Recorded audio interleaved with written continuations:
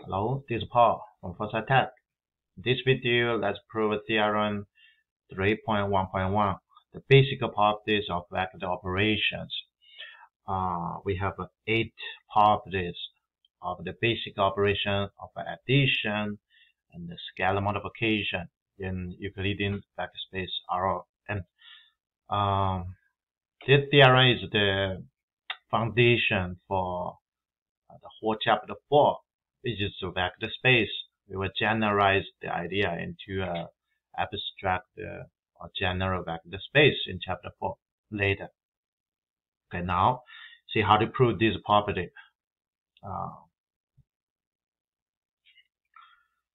And this property is super easy to prove. It's directly or straightforward.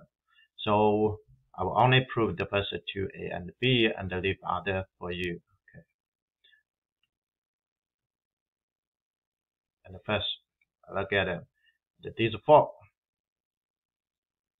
is just for addition, right? So this is for the operation of addition. This is for addition. And look at this 4. This is talking about the scalar multiplication, right? This scalar multiplication.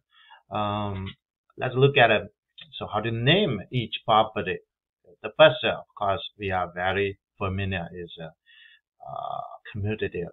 So the first we call commutative. The second is associative, right? Of addition. We learned this type of name a long time ago. Associative. And the third is identity.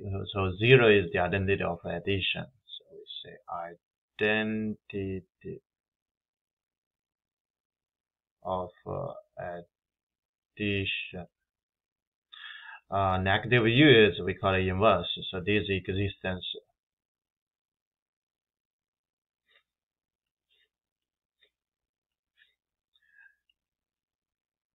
Existence of negative or inverse.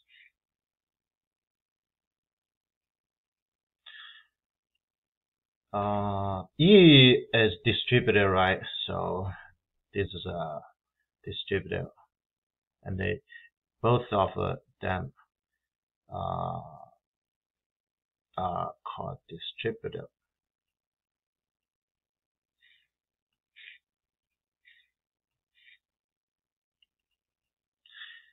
And then G, we do have two types of operation. One is the scalar field that with the scalar number or real number multiplication we learned. Another is the scalar multiplication, and the C associative still work. So we usually call it compatibility, competitive.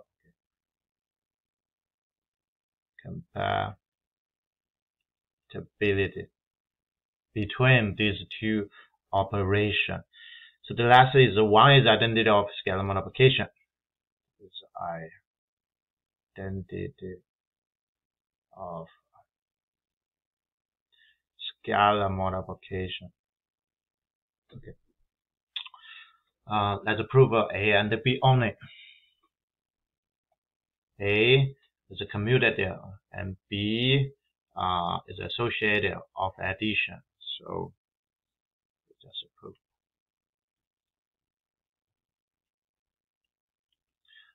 What is A? Commutative, right? Commutative is U plus V. It says equals V plus U. We have to set up, of course. So is these two? Definitely. Okay. Let's set up. So that U with this vector U1, U2 to UN. this is in n space. Okay, and V is V1, V2 to Vn. Okay, so, and then we can find. We work from the left to the right. So then U plus the vector V. By the definition for addition, we just add all together, right? So one by one.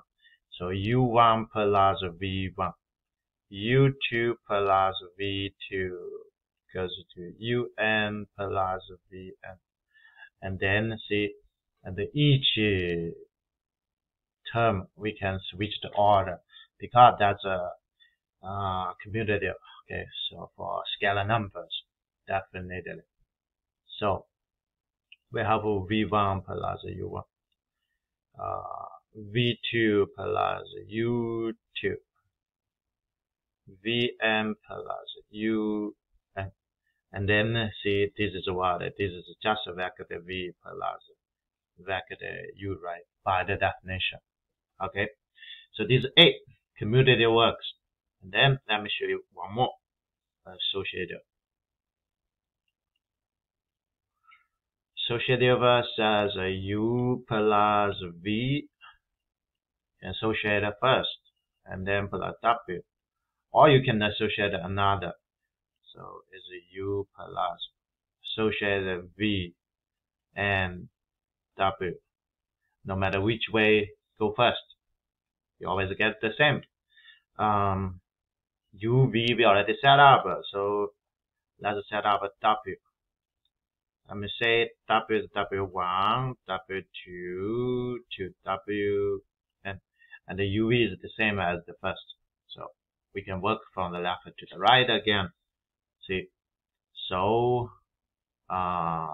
U plus V plus W. What do we get? Let me put here. We will get this big one. Okay. So we associate UV first. Therefore, whatever this is a vector, the first is a vector, we get a vector plus another vector, we still get a vector. Let me combine the 2 steps together. However, each term we should have this form. The first associated UV and then plus W. So here is U1, the first term, plus V1, and then plus W1. See, this should be the first coordinate or the first component. And then the second, which is U2 plus V2 plus W2, and then goes to the left. Okay, and then we can associate. Okay, so now think about it. I can associate these 2 first. Okay, because this is 3 number, scalar number, of course I can associate. So I get a U1 plus V1 plus W1. See, and that's 2, right? And then the same for the second component, which is a V2 plus W2, and then goes on UN plus Vn plus Wn. Okay, so what it is, you can break it down by 2 times. Okay, twice. The first you break it down, which is vector U, and the second break it down, which is the sum of vector V and the W by the definition. So this should be equals